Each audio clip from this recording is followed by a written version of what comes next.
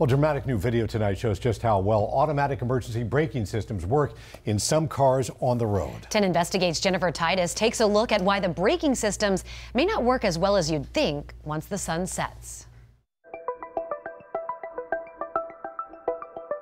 At this testing site for the Insurance Institute for Highway Safety, engineers are paying close attention to see how well automatic emergency braking systems work.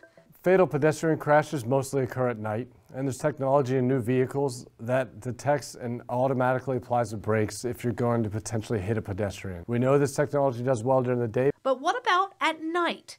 IIHS took 3 different 2023 vehicles, a Honda CRV, Mazda CX5, and Subaru Forester, and put them to the test. And what engineers found might surprise you. We had 3 vehicles that we tested as they approached a pedestrian crossing the road with different types of clothing.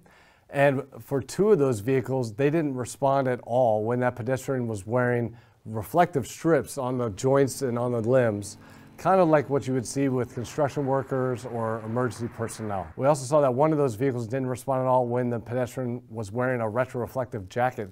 A retroreflective jacket is what we see our construction workers, law enforcement, emergency personnel wearing while out at dark. That similar type of pattern, that 2 of the 3 vehicles, that technology that detects pedestrians didn't respond at all. The Subaru stopped in all the scenarios but one, showing engineers that the technology can work if all car manufacturers use the same quality of sensors. The technology is out there, and it is newer technology. So hopefully, this research and bringing up these limitations gets them to fast track those improvements to this technology.